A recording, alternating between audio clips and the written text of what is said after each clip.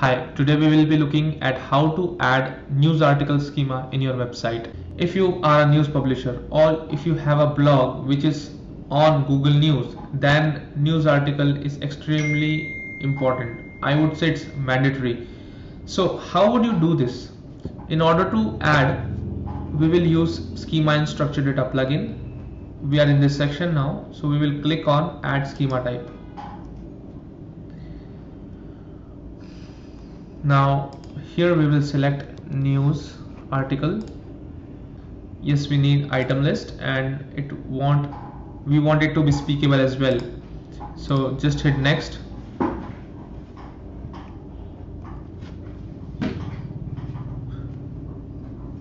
Now in this one I want to set it on post, so select that.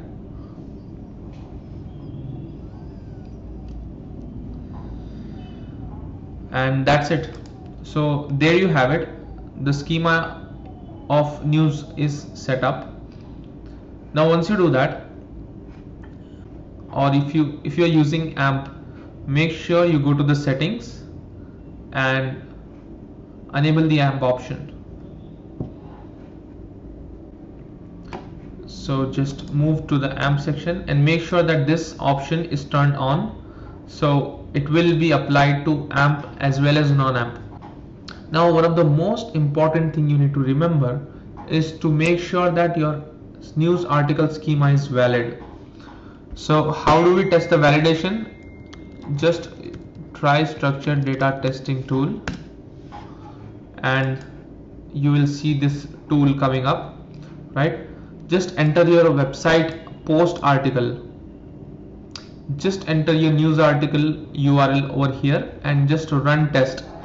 If it passes, then it means that it's good to go and Google will start crawling the news article.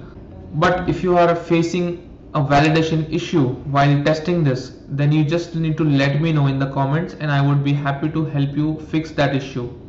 So that's it guys. Hope you enjoyed this and let me know in the comments if you need more important information like this. Thank you.